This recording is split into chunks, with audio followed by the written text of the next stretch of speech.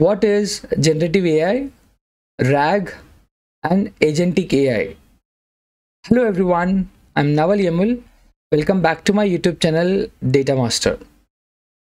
Today we are diving into some fascinating AI concepts like generative AI, RAG, and agentic AI. These technologies are reshaping the way we interact with AI. Let's break down in simple terms. So before we begin, I wish you all a happy new year 2025. If you are someone looking to start a career in generative AI, or you are a professional who want to upskill into generative AI, this channel will help you a lot. So first we are going to see what is generative AI.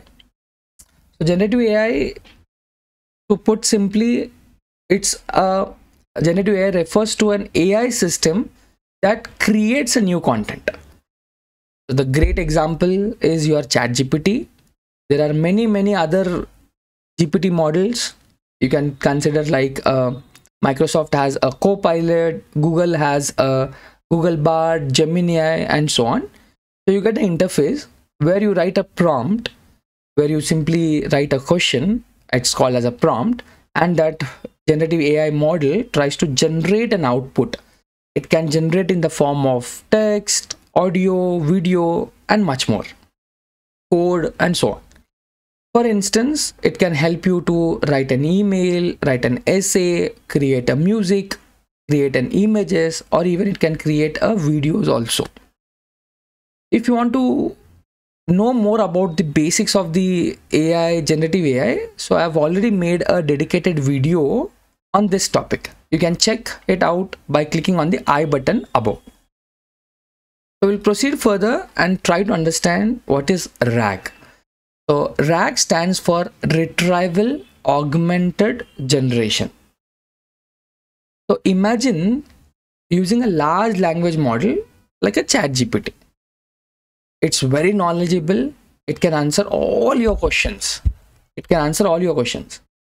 But the challenge is, it was trained on the website data. It was trained on the open source data.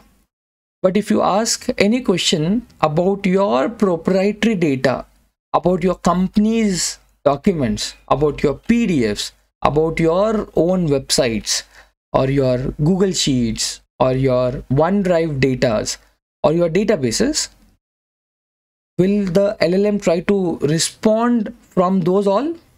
The answer is no, because LLM do not inherit or do not have an access to the very specific data. So this is where the RAG architecture comes into picture. Here's how it works. So RAG takes all your document. It can be your structured, semi-structured, unstructured data.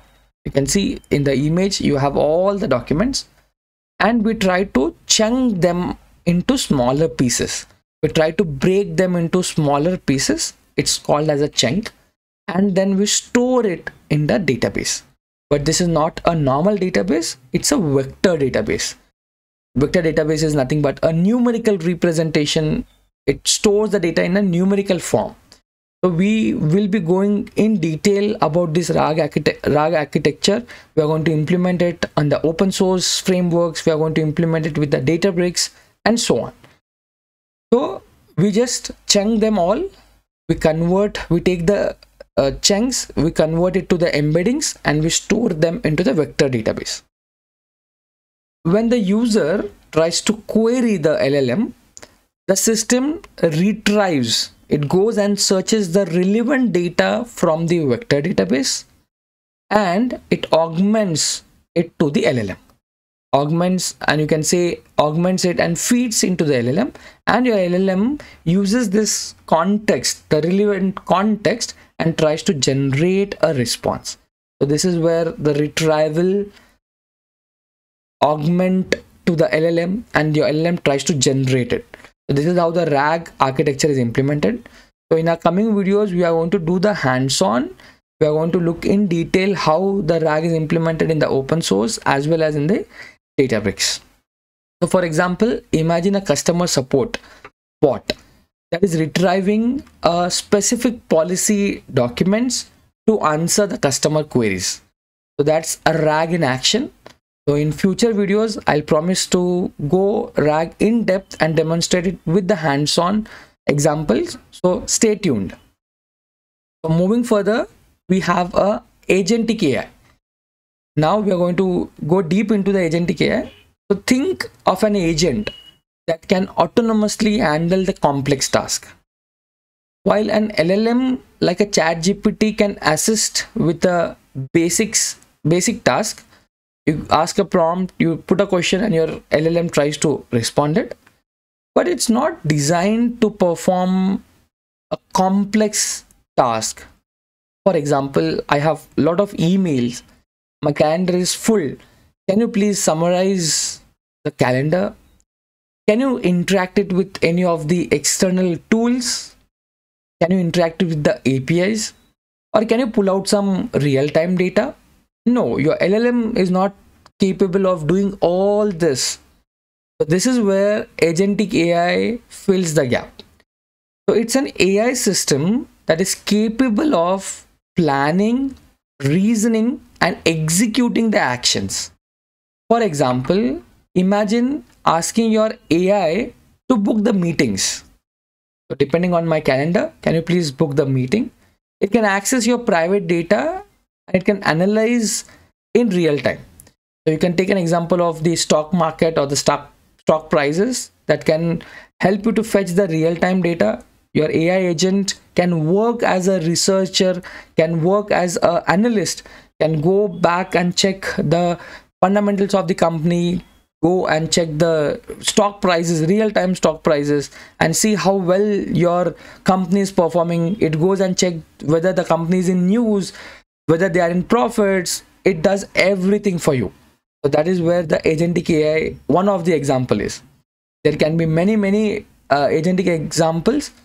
So in coming videos, I'll be definitely making videos in detail on the agentic AI in action, like by doing all the hands-on in the open source as well as by using a Databricks framework.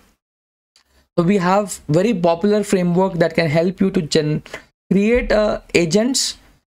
So few examples are like your Crew AI is one of the framework, and we have Autogen by Microsoft, and we have a LangGraph from the LangChain that can help you to build the agents to do all this complex task.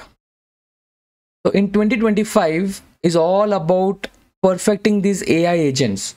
So in upcoming videos, I'll create a detailed playlist on how to build AI agents using these frameworks. So I again request you to please stay tuned, subscribe to my channel. So that's the wrap. So today we discussed about generative AI, what is RAG, that is Retrieval-Augmented Generation, and then we talked about the agentic AI along with the real world applications. So these technologies are transforming how we use AI, and it's exciting time to learn more about them. I have noticed that 80% of the viewers have not subscribed to my channel yet. If you haven't already, please consider subscribing it. It doesn't cost you anything, but you will get a latest update from my channel. If you found this video helpful, please give a thumbs up, share it with others, and don't forget to subscribe to my channel for more AI insights. See you in the next video. Bye-bye.